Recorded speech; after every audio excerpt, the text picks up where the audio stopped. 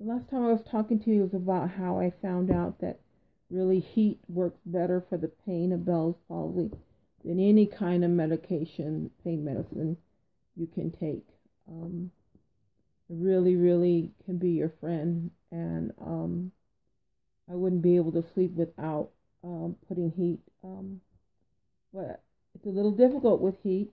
I have a heating pad that I put, but it doesn't really snug up to the face. You have to hold it with your hand, and so that's it doesn't really stay in place. I have a little pillow, tiny little pillow, one of those airplane pillow kind of things, and so I'll turn the heating pad on, and I'll kind of wrap it on the pillow, put it here because I hurt in my neck all the way down and behind my ear, and I'll kind of lay with this on it for a while. So it involves me holding and putting pressure and leaning against it, and oh, that heat feels good. But it didn't really mold to my face.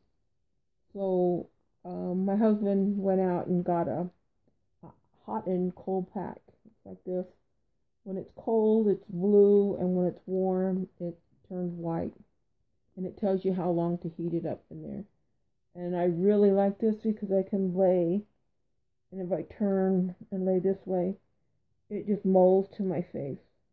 And I can put it where I need it.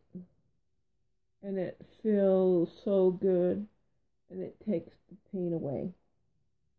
So that's what I found out about heat.